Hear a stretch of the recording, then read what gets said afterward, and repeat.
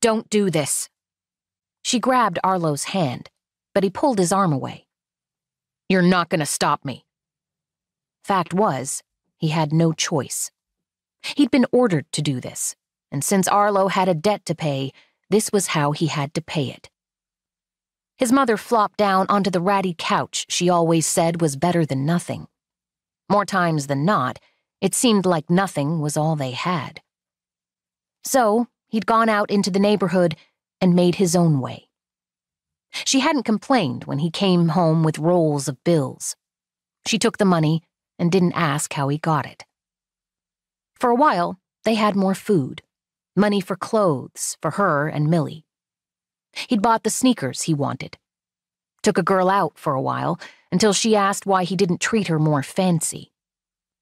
In the bedroom, Millie started crying. Dang kid was always wailing about something. Hard to believe she was his. But that was what Celise had said before she left the baby with his mother and never came back to pick her up.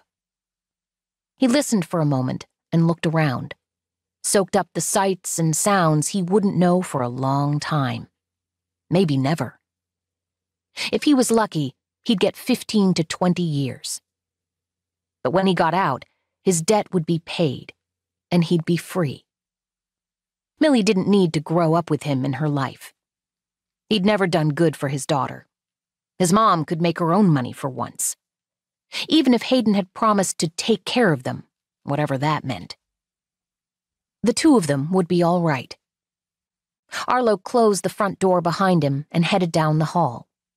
He took the stairs and went out the fire exit to the alley where a nice Dodge with black windows and an engine that growled was parked.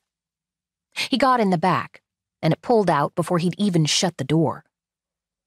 You know what you gotta do? Arlo stared up at the building.